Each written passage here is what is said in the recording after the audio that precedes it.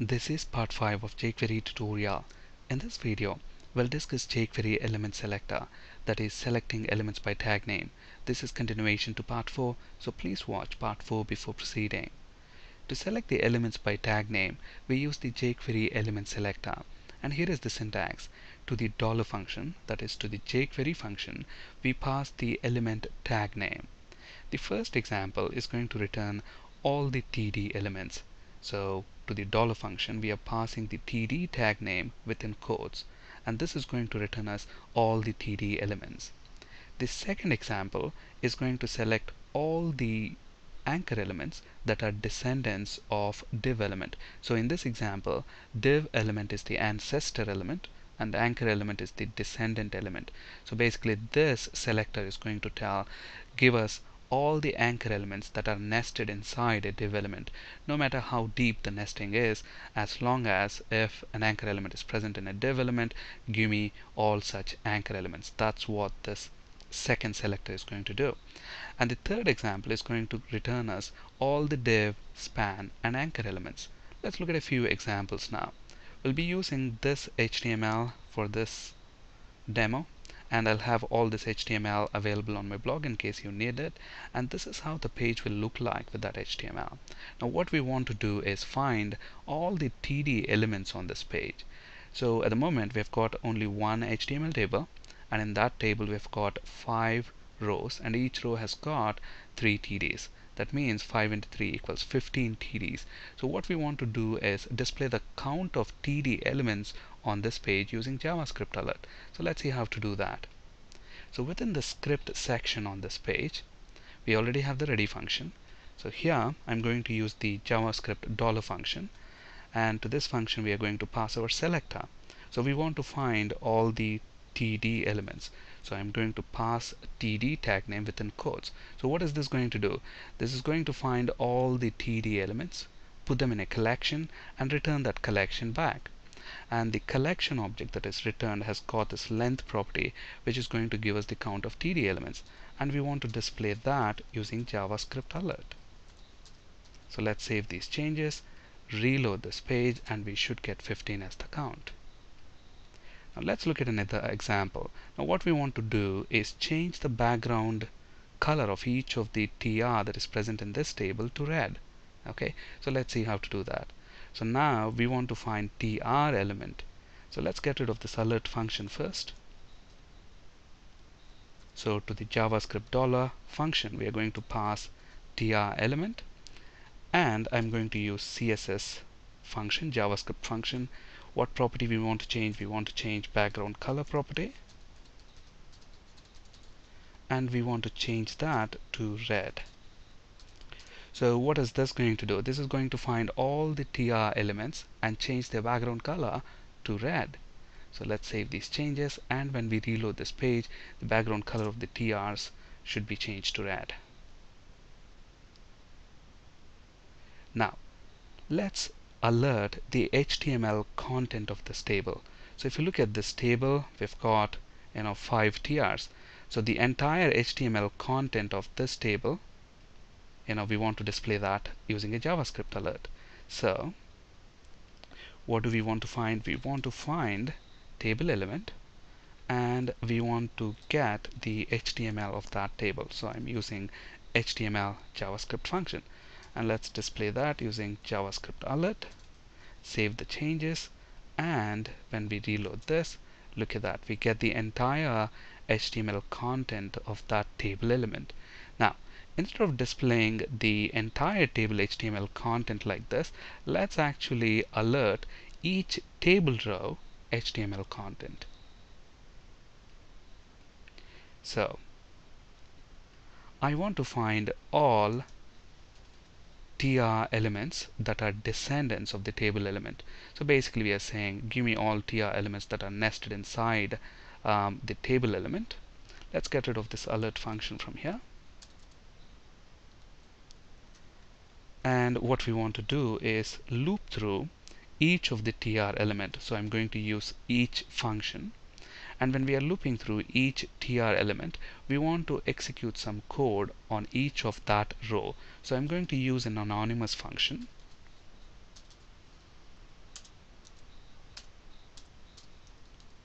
So what do we want to do? We want to alert the HTML of each table row. So I'm going to use $function and use this keyword. So what is this keyword going to do here? This actually references the current tr element that we are looping through, and we want to get the HTML of the current table row that we are iterating over, and we want to alert that using JavaScript alert function. Okay, so let's save these changes, and when we reload this, we should get the alert 5 times because we have got 5 tables in this table. So look at that, that's the first table row content. So within the first table row, we've got 3 TDs, C#, ASP.NET, and SQL Server. That's what is returned. When I click OK, we should get the second TR HTML content. Click OK, third, fourth, and fifth.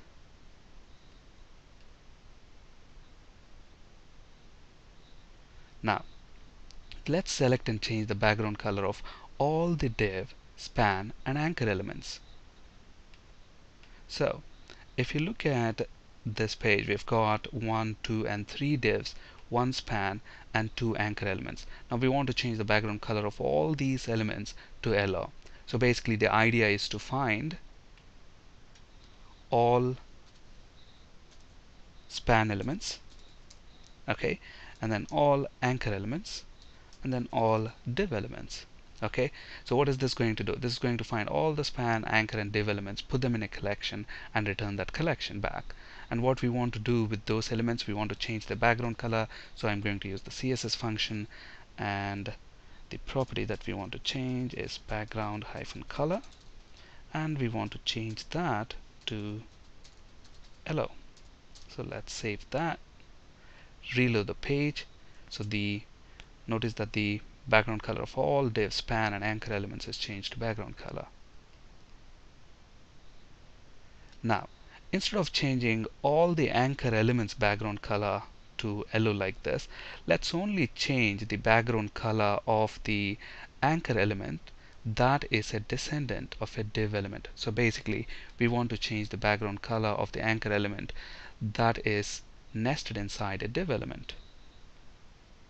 So I'm going to get rid of this and then use div anchor. So basically here we are using ancestor descendant syntax. So give me all anchor elements that are descendants of div element and change its background color to yellow.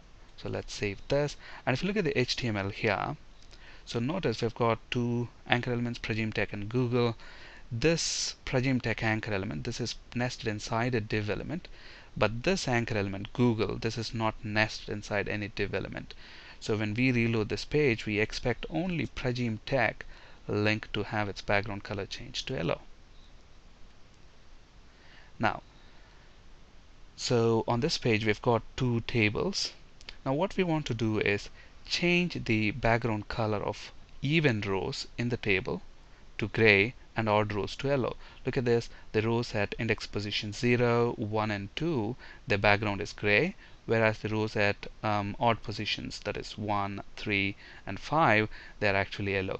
And we want to do that for both the tables. Okay, so let's see how to do that. And here is the HTML to get those 2 tables. Again, I'll have this HTML available on my blog. So let's copy this HTML and paste it within our Visual Studio project. So I'm going to remove all this HTML content that is present within the body section and paste this here. Let's delete the script that we have within the script section. So let's save the changes and let's reload this page. Okay, so we've got 2 tables. Now we want to change the background color of even rows to gray and odd rows to yellow. Okay, so $. Now what do we want to do? We want to find tr. Now this is going to return us all the tr elements on the page. So tr.css. Now when we use the background-color property here, and when we set that to gray, this is actually going to change the background color of all the TRs in both the tables. Look at that, and that's not what we want. We want to change the background color of only even rows. Okay, So I can use even selector like this, tr colon even. So now when we reload this, look at that, only the even rows in both the tables have their background color changed to gray. Now we want to change the odd rows background color to yellow.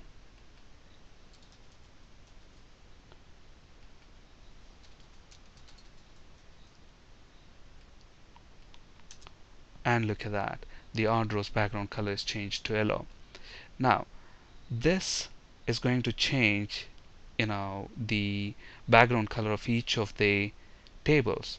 Okay, now we don't want that. Let's say we want to change the background color of only one table like this. And in order to do that, we're going to combine the ID selector along with the element selector. Okay, so we want to change only the background color of the rows in the first table but not in the second table.